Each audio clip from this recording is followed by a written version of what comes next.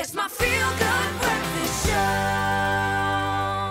Welcome back to your Feel Good Breakfast Show. It is Expresso right here on SABC3. Well, it is time for us to delve into the world of Couture Week in Paris. It sets the bar really high for what's to happen on our runways for the rest of the year. It's a dramatic display of some of the finest couture that the world's most elite fashion houses present. And of course, we've got our very own Alexis Chaffe Mey that's going to be giving us the lowdown on her favorite highlights of Couture Week. What stood out for you? Because I know there were some amazing moments. Couture Week, it's the benchmark. It's everything.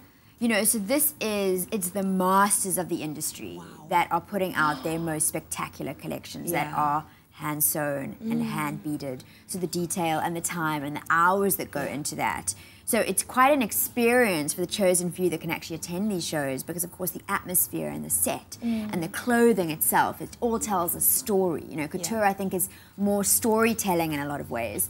So one of my favorite collections was Elis Saab. Oh, wow. Almost like a Victorian princess in the modern era. So lots of like contemporary twists on the garments, but still that incredible ornate lace. Oh, wow. Spectacular beading. I love this fringed dress here on the left. So it is like that typical princess dress, but it's almost got that flapper throwback to it. So it's almost like this is a princess that's crossed all these various eras, but this detailing is just spectacular. And then talking of, you know, princesses and, you know, fairy tales, you know, Valentino, this is like regal antiquity at its best. And again, it's velvet, it's silks, it's brocades, it's, you know, kind of sheer chiffons. Loving this, you know, the throwback to the kimono here on the left with almost a very Grecian look on the right. So I think it almost looks like, again, it's like this fairy tale that spans all these different eras and all these different cultures. But it's spectacularly and ornate. I mean, you'll see that the jewelry here as well completely complements the cut of each garment. Givenchy, I mean, they're known for their more dark, dramatic kind of presence on the runway.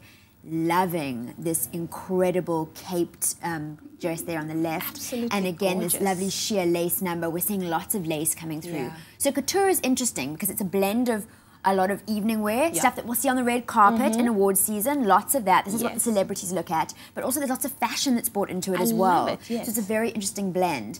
Chanel we spoke about in Flashpack, but really this show was spectacular. Another cape you see here on the right. Capes were definitely very big at Couture Week, but you can see here the heavy beading, the ornate lace, the detailing, those amazing belt bags for your cell phones as well, which is, you know, Karl Lagerfeld so good at bringing in those modern details into his collections, and you can just imagine that every girl in the world is going to want one of those. And then Armani Privé, incredible, this iridescent violet paired with lots of metallics that he brought through as well. So the whole thing almost looks like it was, you know, lit up the runway. I think we're going to see a lot of award winners in those garments come Oscar season. And we see there the pleating on the left, again, that's like a fashion trend that's being pulled through.